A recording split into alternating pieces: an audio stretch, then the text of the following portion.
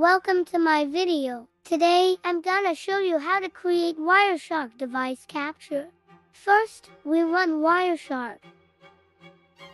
Click on the little cog button beside SBP Cap 2. Check capture for newly connected devices and click save. Now click the blue shark fin button to start capturing USB data. When you're ready, unplug your USB device and plug it back in. You should then see something similar to the following video.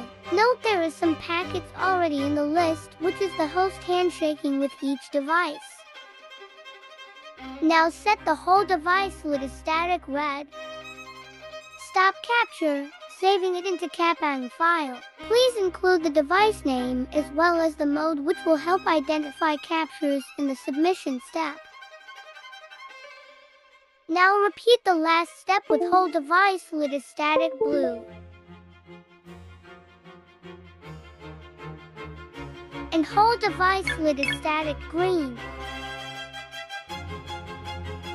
Now this step is optional, but it will help the developers quicker to find the color data. Set your whole device lid as static hashtag to face.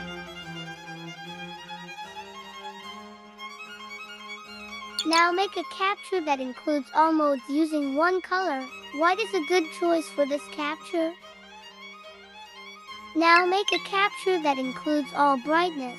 Skip this step if your device not support this.